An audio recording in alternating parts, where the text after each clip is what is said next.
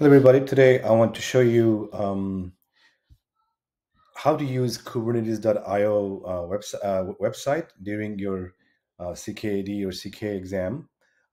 It is really a thing of beauty.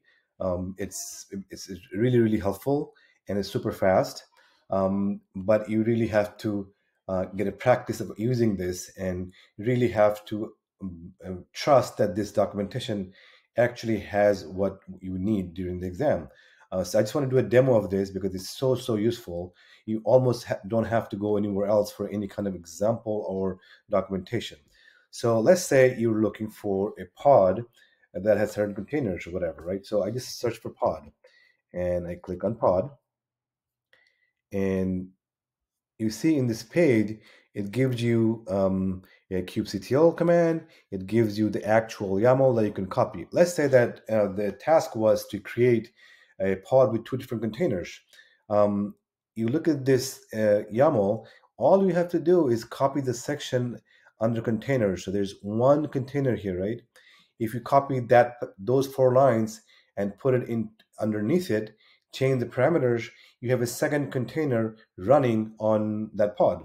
So one example, let's say you're looking for, I don't know, persistent volume, and you click on the first one.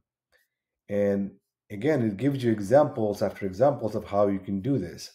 Here's an example with the YAML file. You see there's a whole bunch of things here that you can use and reuse and not use for what you need for a persistent volume.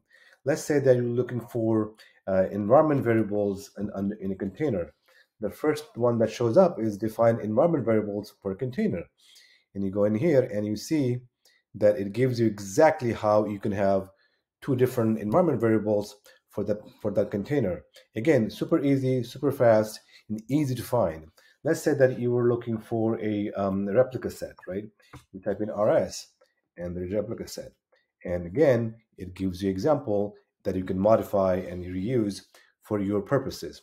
So I hope you understand that using this site is actually very helpful your day-to-day work, and for exam. It's fast, it's effective, and it gives you examples that you can start with. Just modify a couple of things and you got what you need. I hope you find this video useful. If you do, please like and subscribe, because that helps me with the YouTube algorithm, and I will see you next time.